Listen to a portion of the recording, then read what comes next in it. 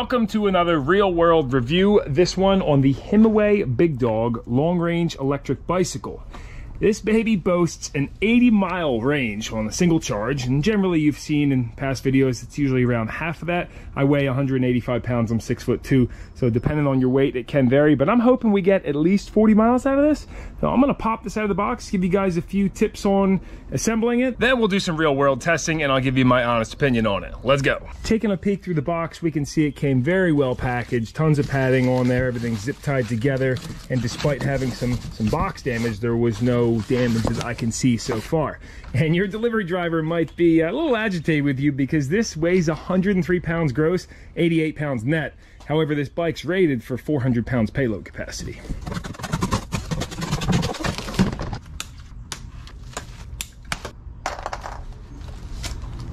First tip for you, as you're cutting the foam off of everything, be extremely careful because I was using diagonal cutters and somehow snipped the wire going over to this control, and then I had to cut the little tiny wires and solder them back together, and that was a real pain in the butt.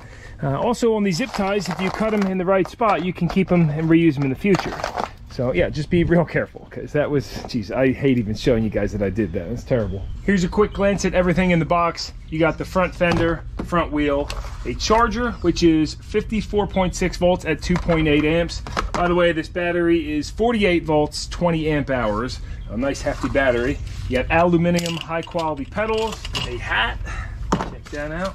Go ahead and try that on. Oh yeah, I like it. It's kind of like a trucker hat style. A front headlight with built-in reflector. It does have a tail light as well. The front axle, a tool for securing your pedals. Another tool that has all your Allen keys and you know, screwdrivers. Oh, some sockets in there too. Very cool. The derailleur guard, owner's manual with all your instructions for how to put it together. Of course, I'll give you some tips. First thing I'm going to do is take the keys from the handlebar, turn it right in here for the battery, and then you just flip this over. And look at that, the big Bertha battery slides right out of there. Let's get this on charge. It does have an indicator right here, so a little RGB light. I guess you push that, it says it's green. As soon as I plugged it in, it has a fan that came on, and we'll just wait for that red light to turn green and be fully charged. They do advertise this as a Samsung LG battery, so I'm not sure if it's just one or the other, or both cells combined inside of there, but name brand cells. We can pull our seat up and lock that out.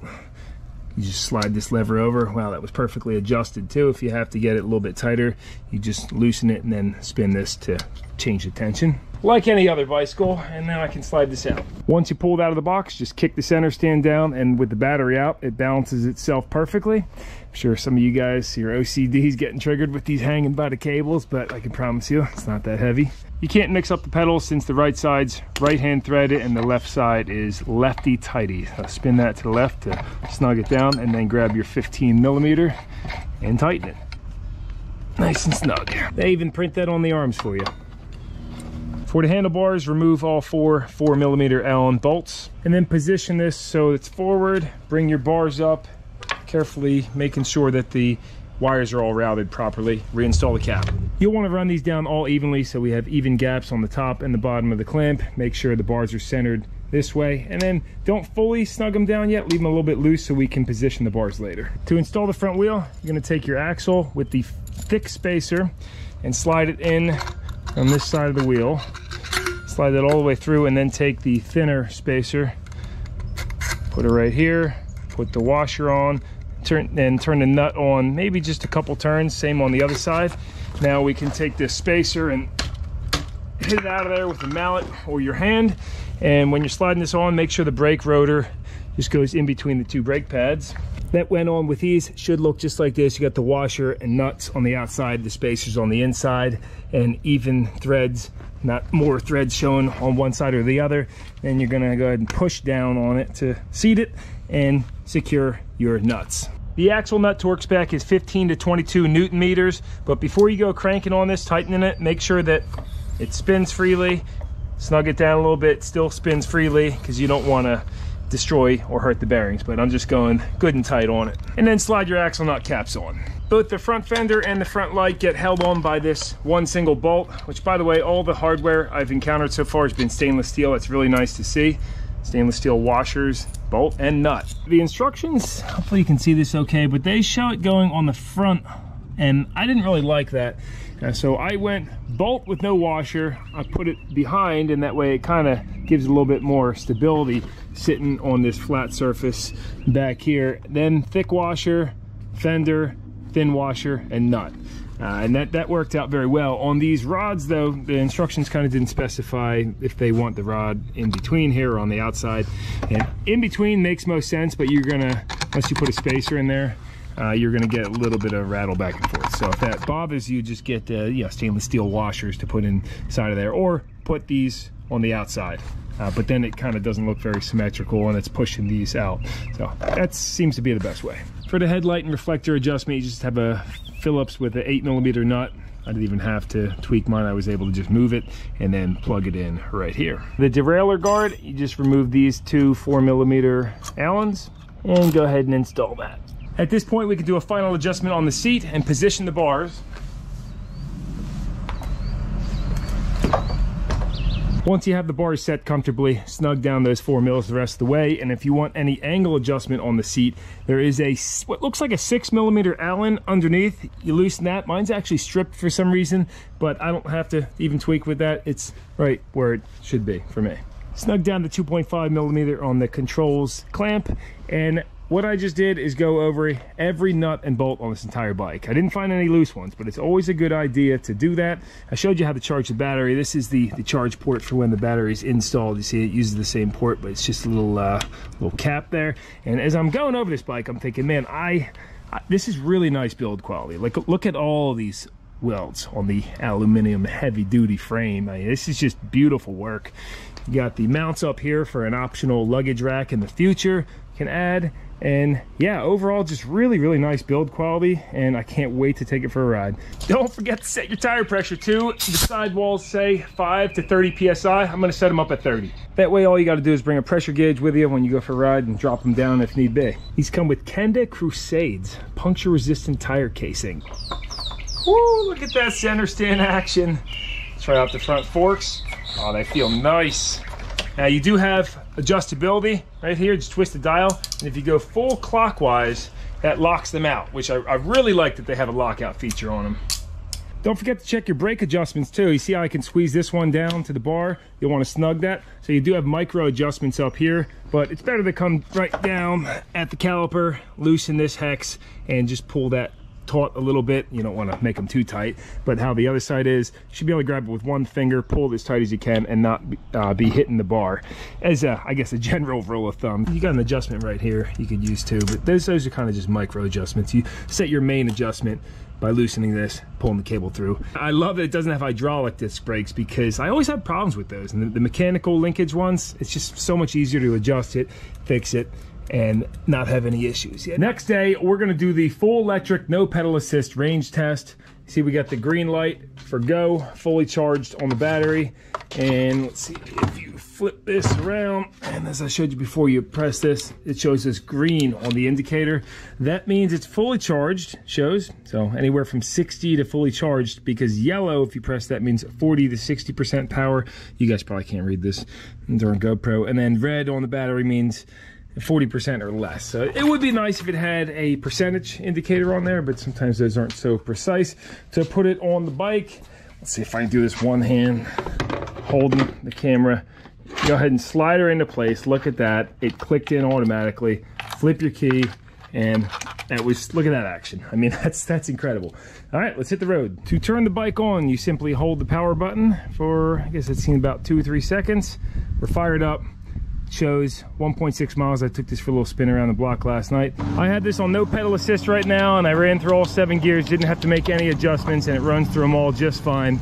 So you could cruise around without power at all if you want to. It actually pedals really nice. So if you choose to pedal it like a regular bike, even if you grab the half twist throttle right here, not going to do anything for you until you hit this positive. You hit that once, and you see we went to gear 1. Now as I was pedaling, it just kind of kicked in very abruptly, actually. So that's one thing I can say.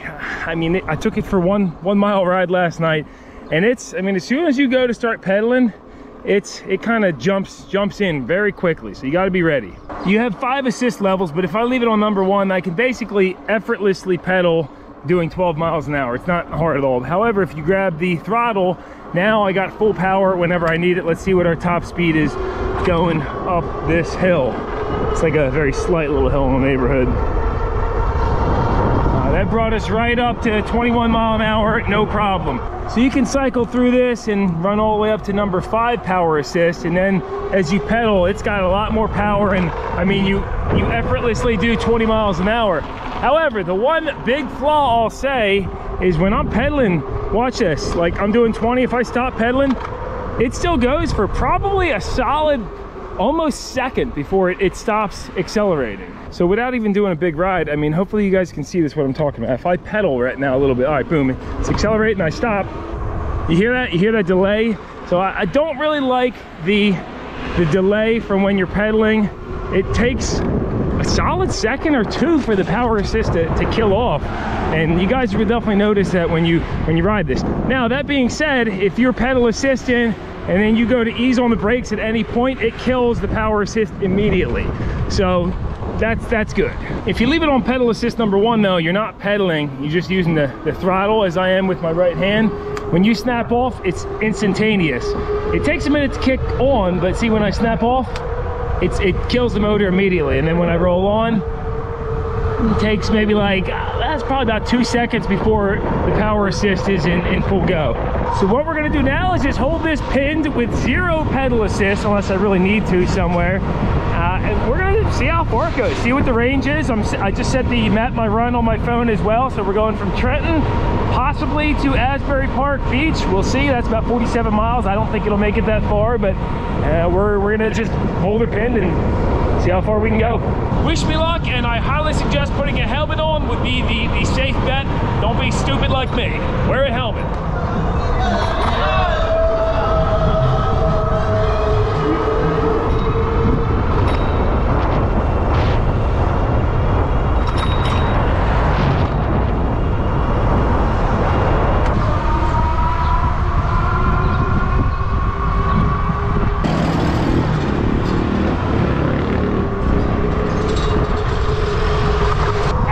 Speedometer, we're showing 21.5 and GPS speed an actual 21 mile an hour, so it's nice to see a speedometer that's not exaggerated.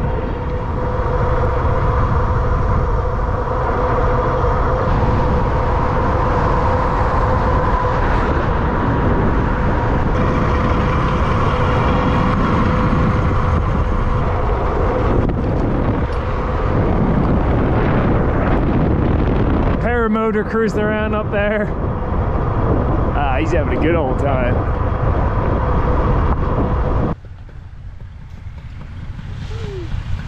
Nice.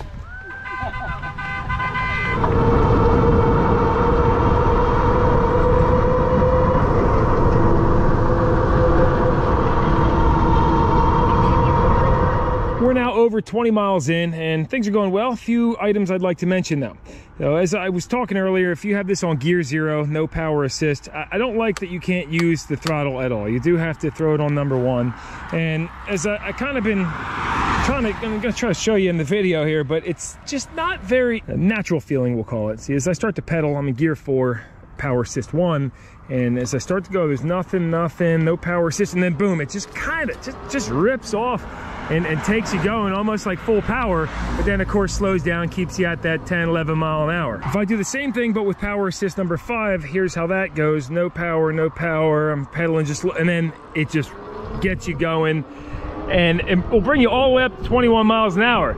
So interestingly enough though, even if I go to, I leave it in gear number 1, it doesn't matter. Look, we're holding 21, and all I have to do is keep these pedals rotating. As long as you don't stop rotating them for more than like a second or 2, if you stop, and it just keeps you at this pace. So even if I go all the way to gear 1 or gear 7, it doesn't matter. It keeps you here. But that's actually become a good thing, because in the first maybe 10 miles, I was using no pedal at all and just holding this throttle. And your hand gets extremely tired. So I kind of wish there was a cruise control function on this, because if you try to hold this down for 10, 15 minutes, it's pretty stiff and you're gonna get a cramp holding this quarter or half twist, whatever it is. That being said, I've been kind of alternating between using the hand throttle when I want to stand on my feet, give my butt a rest, or just kind of pedaling like this, which I'm not actually giving it any power. I'm just keeping them rotating. And something else worth noting is I wish this had some top gears, like a 21 speed maybe, because the fastest I can get this going is really 25, 26 miles an hour. And to do that, you see how quick I'm pedaling to go? Well, actually, I get this on max speed. There's my current speed. So as I give it all I got pedaling, there's 22, yeah, 20, almost 23. I hit 27 before, but that was going down a hill. I mean, you're just pedaling so darn fast to get that. So you pretty much just settle on keeping the rotation going and holding that 21, which even after hitting a few slight inclines, it holds that speed no problem.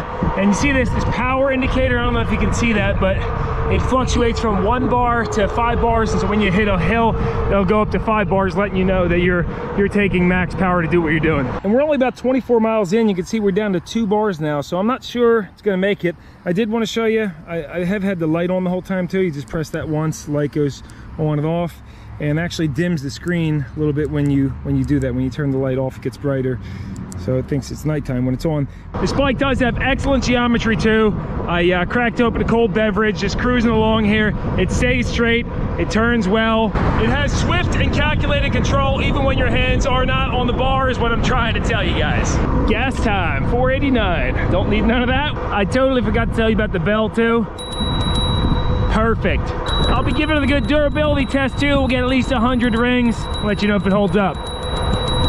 You see, the main problem with the gears not being high enough is I'm down to 1 bar, and I'd really like to make it the last 15 miles. Of course, we're doing power only, but if I really wanted to, if you start pedaling trying to keep that 21 mile an hour, because I'm kind of in a rush too, I can't really give it much power at all. So your only option is to really bump down the power assist to maybe level 3, and then you can give it a good amount of thrust, but you're not doing 21 anymore. You're maybe going to be doing 16, 17, and then you're using leg power to keep it there. I would say on the flats that pedal assist number 3 is just a perfect blend of using power from your legs and the power from the motor. It's pretty easy to keep 16, but you're still working for it. We're now at the 40-mile mark. I think we started at 1.6, right? Yeah, so we're at 41.7, and she's getting ready to throw in the towel. I'm on power assist 5, full throttle. Showing 1 bar on the battery, but it's, as you can see, it's just gradually slowing down, and that kind of just happened all of a sudden. It wasn't, I mean, it held that 21 mile an hour the entire time, and then in the last quarter mile started slowing down. So I'm gonna give it a little bit of pedal assist, see how this works out. Nope, that's pretty much it. All power assist is just about gone unless I give it a break, but it did stall right in front of this, like a biker bar kind of place, Tom's Tavern. I'd say it kind of blends in with all the Harleys sitting out front. Well, that was a friendly little place to stop in for a quick brew. And what I'm gonna do now is go ahead and take the front wheel off the handlebars, pedals, because Jen is actually passing through. We're gonna be heading to Asbury Park, so I'm kind of on the way there. And we'll see if this fits in the Civic. There she is. The little 2-door Civic. Look at that, fits like a glove. Can't beat it. And we made it to the beach.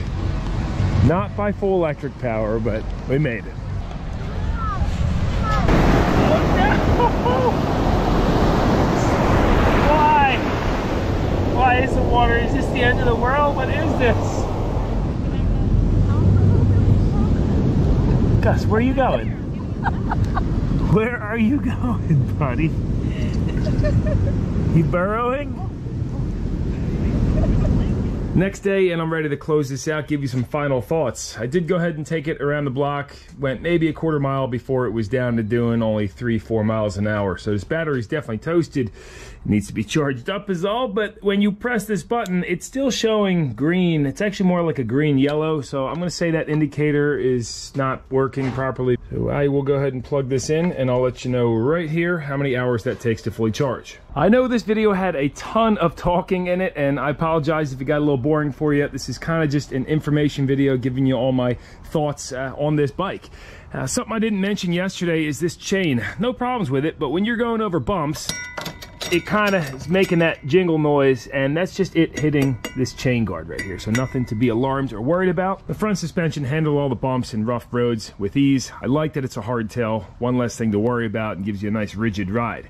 I did hit a few inclines on this, and it had no problem keeping that 21 miles an hour, but there will be future videos where I take this on other adventures and really put it to a much more enduring test. A few other things I'd like to mention. I love that this comes factory with the rack. Of course, you can get a bigger one too, but that really gets the job done.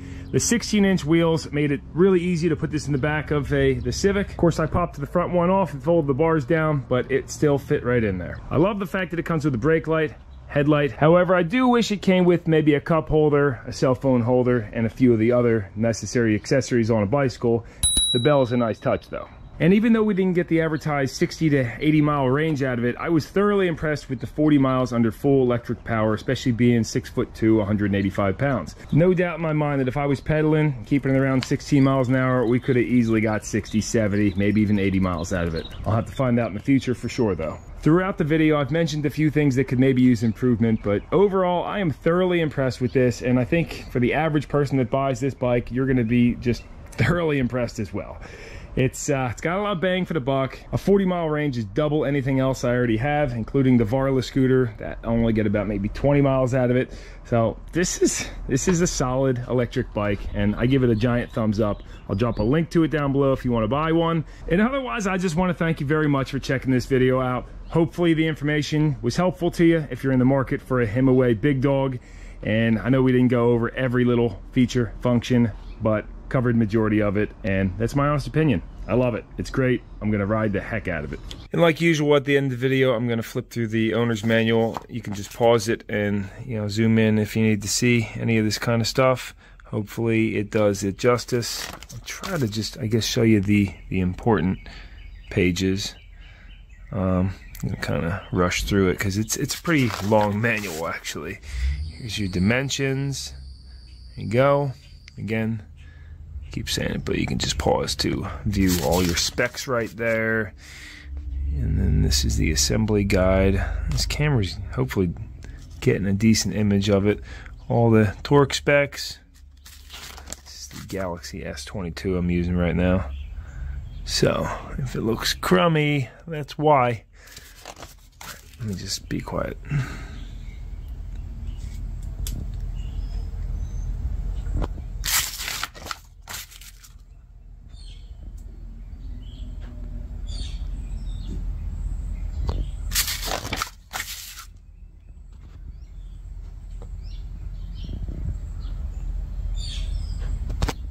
Oh, sorry about that. Seat adjustment, pretty self-explanatory. Just kind of flying through this. It's weird, on my phone, the letters look a little weird, kind of blurry, like it's trying to transform them or something. So, if it didn't come out good, it didn't come out good. It's putting like beauty on the font. Blurring the lines on your face, you know? That's what it seems like it could be doing. I don't have beauty face on, so I'm not sure what's up with that. Synthesized camera. I'm just gonna keep rambling, guys. Sorry. Probably should have just taken a picture of each page. Threw them all up like that. Of course, that's more work than this.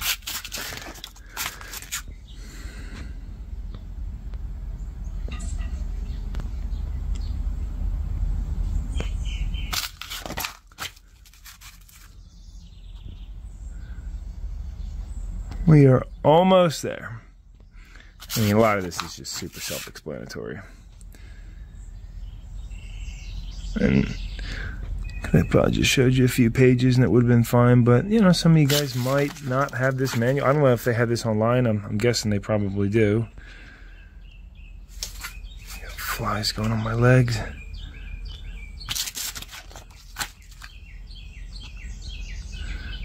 Pedal assist, throttle only, pedal only, riding limitations, parking and transport, carrying loads and cargo.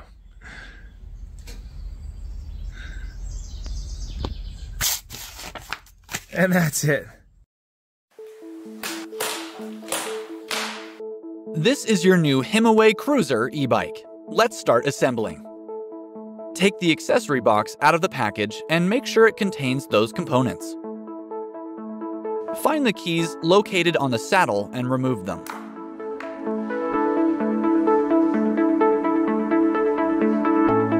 Use the key to unlock the battery.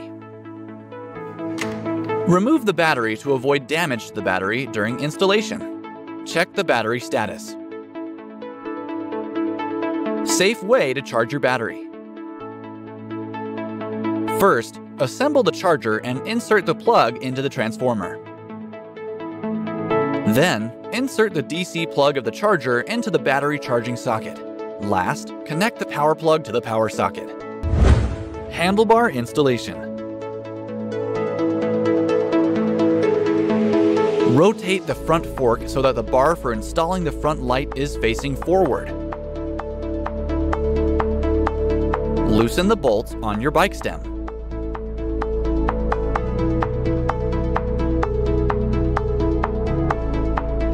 Center your handlebars and rotate them to align to the marking pointed to.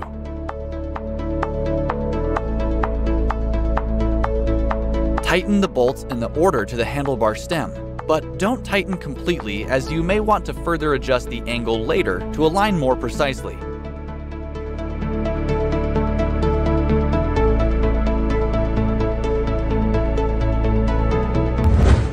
Tail light and rear rack installation.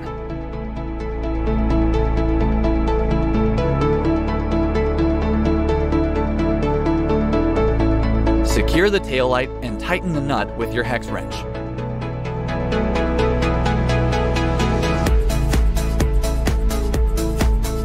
Remove the 4 screws from the frame.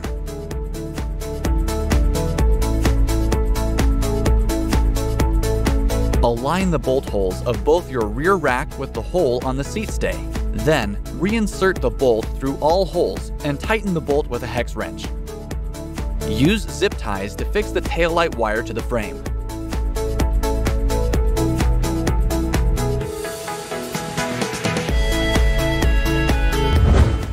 Front wheel installation. Carefully flip your bike upside down for the front wheel installation.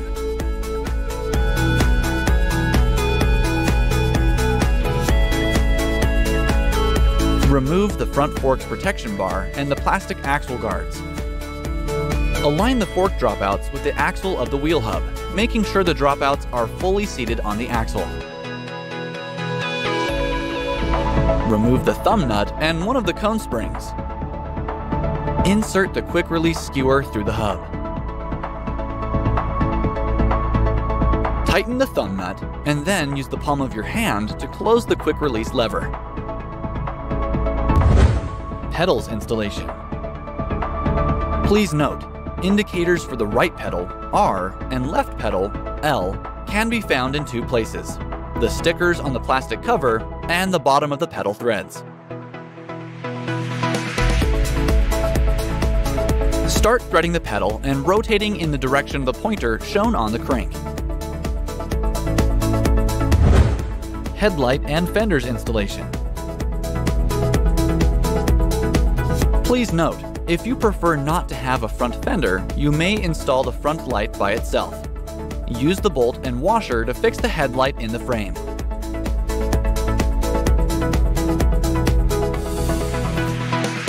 You can find the bolt extractor inside the tool. Tighten the bolt with your 10mm wrench.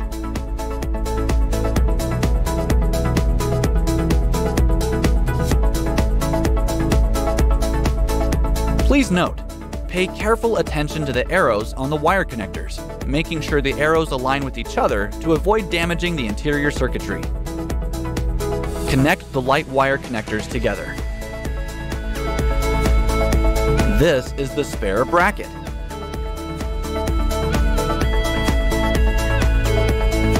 Tighten the bolts, attaching the front fork to the hub.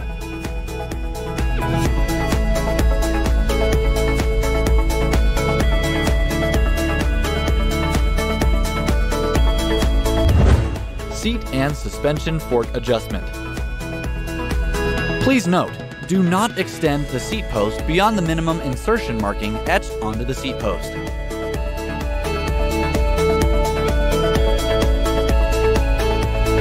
Adjust the seat post height by sliding the seat post up or down to a height. Find the lockout knob on the right side of the fork. Adjust the suspension fork by turning the lockout knob. Brake disc guard installation. Remove the bolts on the chainstay. Put the bolts through the disc brake guard, then tighten bolts.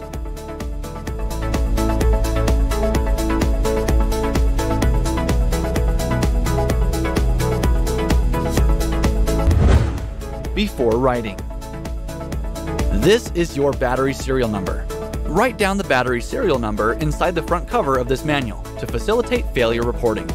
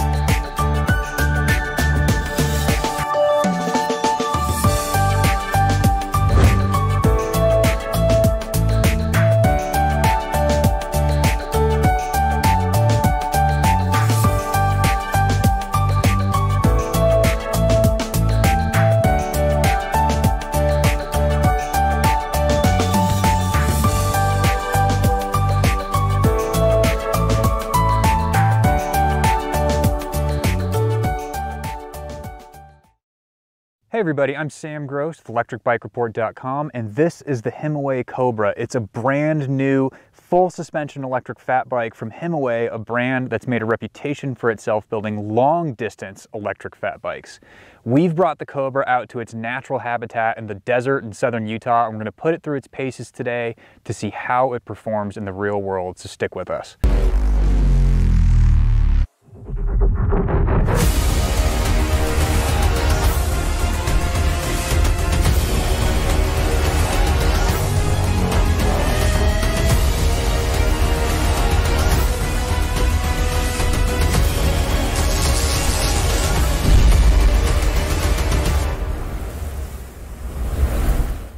So obviously the most notable thing about the new Himiway Cobra is that it's a full suspension electric fat bike, which is a departure from the hardtails that Himiway usually produces. And I have to be honest, when I saw this bike released on Black Friday of 2021, I was fairly skeptical of how it was going to perform, and that's for a couple of reasons, mainly because Himiway has no experience building full suspension electric fat bikes, and secondly, it's still at a very affordable price point, and quite frankly, affordable full suspensions aren't known for their performance. Full suspension e-bikes, this linkage, this 4-bar linkage, which is on this bike, is actually a fairly complex piece of engineering, and in order to make it so that it's stiff enough laterally so the bike doesn't feel wallowy in corners and over rough terrain, but still has compliance vertically so that that rear suspension is still working, that's a really hard thing to pull off, especially on a budget. So I have to be honest, I'm fairly surprised right now to be saying that I'm really pleased with how this bike has performed. It still falls short of that mountain bike benchmark. That's mostly because it still is a rear hub driven bike. It's got a 750 watt rear hub motor. And frankly, it's just a bit of a beast. It's heavy, it's very large. We'll get a little bit more into the kind of the overall size of this bike in a second, but it's still a little bit unwieldy in tighter terrain. But we're out here in a lot of double track. We've seen a lot of mud today out here testing this bike, and it's done really, really well.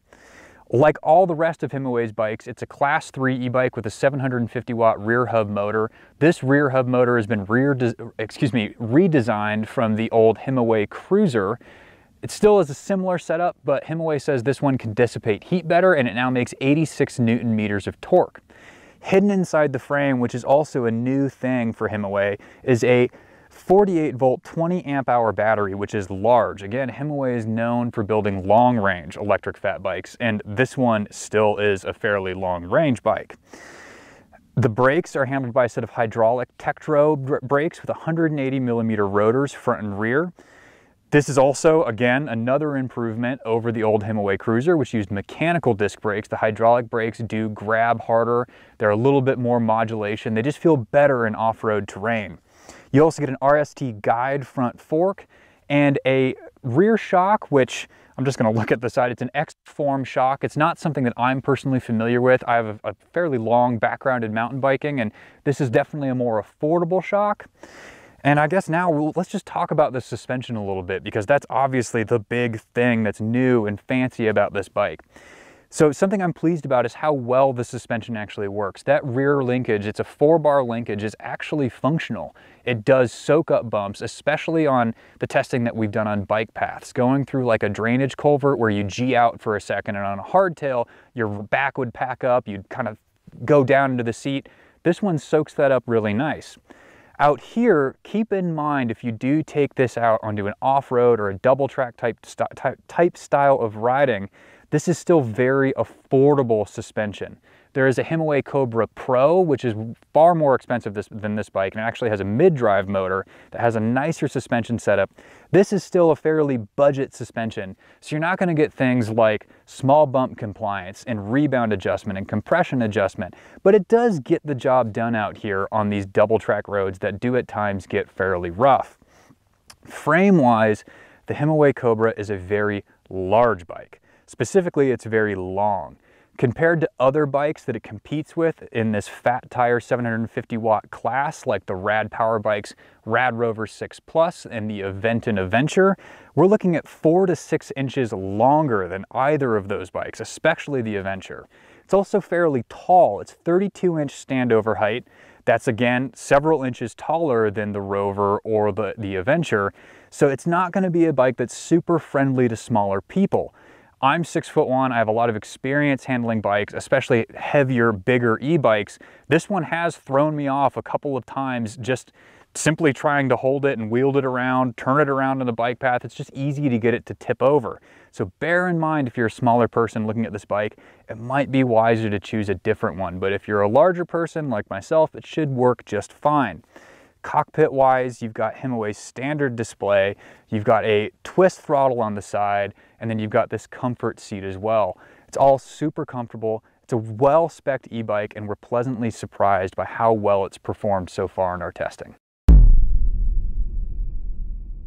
So to get an idea of how well the Cobra comes to a stop, we're going to put it through a braking test where we bring it up to 20 miles an hour and slam on the brakes as hard as we can and take the average of that, getting an average braking distance.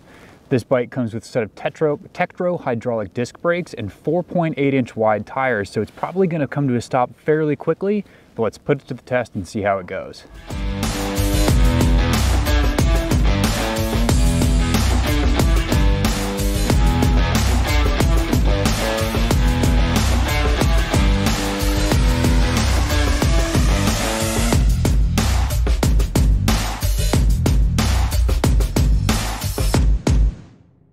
So the Cobra came to a stop on average in 17 feet and 9 inches, which isn't quite our average of all the bikes we've brake tested, but it's still pretty good. Keep in mind this is an extremely heavy e-bike, and those Tektro hydraulic disc brakes are just 2 pistons as opposed to the more powerful 4-piston brakes, so that could be contributing to it just ever so slightly. But overall, a really nice braking performance from the Cobra. It came to a stop in a very safe and very effective distance, so good job. So Himiway built its reputation off of long-range electric fat bikes, and the Cobra is no different. It's got a 48-volt, 20-amp-hour battery that's now hidden inside the frame. That hidden battery is another improvement that we're seeing over the old Himiway Cruiser, which had a battery mounted on the outside of the frame. This one is removable and it tucks into the down tube. But that 48-volt, 20-amp-hour battery, to get an idea of how far it can go in a single charge, we did 2 different range tests. The first on PAS5, the bike's highest pedal assist setting, and then on PAS2, the second highest pedal assist setting. And in PAS5, the bike went for 36.37 miles before dying. And then on PAS2, it went for 65.06 miles before dying. So really great result from this bike that is frankly further than some of the other bikes in this category, which is something we've come to expect of Himiway. So more great battery range from this company that's known exactly for that. So in addition to a long battery life, Himiway has also earned a reputation, at least among the Electric Bike Report staff, for raw and unbridled power from its 750-watt motor. And again, the Cobra is no departure from that rule. This bike is fast, it leaps off the line very quickly, it's incredibly torquey. There is a lot of motor going on with the Himiway Cobra. Keep that in mind if you're looking for a bike that might be a little bit mellower. You may still want power, but you don't want to feel like it can get away from you easily. This might not be the bike for you, but if you are looking for that, if you are maybe experienced with e-bikes, this thing has a lot to offer. But there is a lot more to say about this motor than just how fast it is. One of the major changes that we're seeing on this bike from Himiway's old bikes is it is controlled by a torque sensor. So what that does is it picks up how hard you're pedaling, not just if you're pedaling or not. What that does is it makes the motor incredibly responsive to what your legs are doing, and it makes it feel actually a little bit more like a traditional bicycle. It's one of the reasons why the Cobra actually does well off-road, even though it still has a rear hub motor versus a mid-drive, is that you can really fine-tune the amount of power that you're getting out of the rear motor. But right about here, in a typical review, is where I would be referencing some sort of complaint about the different PAS levels. Usually on a bike like this that's rear hub motor driven, it's got 5 different pedal assist levels, we're usually finding that PAS 1, 2, and maybe even 3 give so little power that they're just not usable. That is absolutely not the case with the Himiway Cobra. We're actually seeing like a full paradigm shift from unusable low PAS levels. In fact, PAS 1 on this bike is almost too fast. So in our circuit test, we took this bike on a lap with no help from the motor at all, and it did about a 12-mile-an-hour average, which is to be expected. It's a heavy electric fat bike with full suspension. It's not going to pedal very well without help from the motor. But once we kicked it up from PAS 1, we jumped 6 miles an hour to an 18-mile-an-hour average, which is the fastest PAS 1 lap we've ever put around our circuit test. It was almost too much. We really want to see a bike that has 5 different pedal assist levels that really give the consumer power to adjust or the ability to manipulate how much power the motor is giving at any given time. This bike, we're not really seeing that. We're seeing 5 pedal assist levels that are all kind of clumped together on the upper end of the spectrum. So this is a class 3 bike. It's very quick. We did see a lap on PAS 5 going around our circuit that was very, very quick, but they were all very, very quick. So something to keep in mind about this is it's also a very new bike. We got this right after it was released, so Himiway might be doing some adjustments on the settings, but just be aware that the stock pedal assist settings on this bike are extremely fast. But that's a relatively small gripe. We think people that are going to be buying the Himiway Cobra are going to be very excited about the amount of power it has and probably aren't even going to be thinking about PAS 1, 2, and 3. It's going to be all about PAS 5. So on the Cobra's cockpit, you've got a fairly standard electric bike cockpit, especially among Himiways. You have a Shimano Tourney 7-speed shifter. It's an overbar shifter. You control it with your thumb, and that shifter is operating a 7-speed Shimano Altus rear derailleur. Again, that's something that we're very familiar with and we expect from Himiways. All the Himiways so far that we've tested have come with that setup. You have a set of mountain bike style riser bars, a twist throttle on the right-hand side, a set of Tektro hydraulic disc brake levers that are nice and ergonomic. But one thing that has become a hallmark of Himiway are these leather-stitched ergonomic grips. Now, on bikes that are more geared towards bike paths and commuting and not so much of an off-road persona, these grips work just fine. But I will personally say that if I bought this bike, they would be the very first thing I changed, because this bike is made for a little bit more of an off-road riding quality. And these things twist, so you can actually grab them and just move them up and down. That's not super friendly to riding over rough terrain. You don't want your wrists moving unexpectedly. So I would highly suggest going and swapping those grips out. I'd also highly suggest that Himiway just not use these on such an off-road bike in the future. Your saddle is just a comfort saddle. It is very comfortable. It'll work for most people. And ride quality wise, the Himiway is a very comfortable bike. If you're looking at more of pavement commuting, of bike path riding, and maybe light dirt road riding, this thing is an absolute Cadillac. That full suspension system is going to soak up speed bumps, drainage culverts, potholes, whatever you can throw at it. And then on dirt roads, it's going to handle rocks and ruts and various things, kind of up to like maybe a smallish medium size. When you get into more technical terrain, the bike's sheer size is what starts to come and stand out. It is a nice handling bike. The steering feels a little bit slow. That's partially due to the fact that it's got a slacker head tube angle and then these really big 4.8-inch CST tires. Just makes for some slower handling, but it's nothing that you don't get used to very quickly. And then, as I mentioned before, the suspension setup on this bike, it is functional. It does work and it does feel stable and stiff, but you are getting more of a budget-ended shock and fork. So you're not going to get a ton of small bump compliance. You're definitely going to feel harder chatter at high speeds. You're going to feel square edge bumps on dirt roads and things like that. There is a pro version of this bike that comes with a mid-drive and an upgraded suspension system.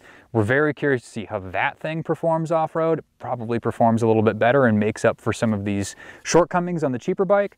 But all in, this is a really big step forward for Himiway in a true off-road sense. This thing handles these dirt roads and all the mud we've been through really, really well. So to get an idea of how well the Himiway Cobra goes uphill, we've brought it out to our test hill hellhole. Now, usually in this segment, I'm asking the question of whether or not this bike is going to make it up our test hill, considering it's a third of a mile long, 12% gradient on average. It's very, very steep and relatively long. But I have no questions on whether or not the Cobra is going to clear this hill. Himiways are traditionally known to be very powerful, and this bike is no exception. I think it's going to climb the hill very, very well. It's more of a question of how quickly it's going to go. And again, I have high expectations. So let's see how the Cobra goes up hellhole. All right. So this is the throttle only test with the Himiway Cobra.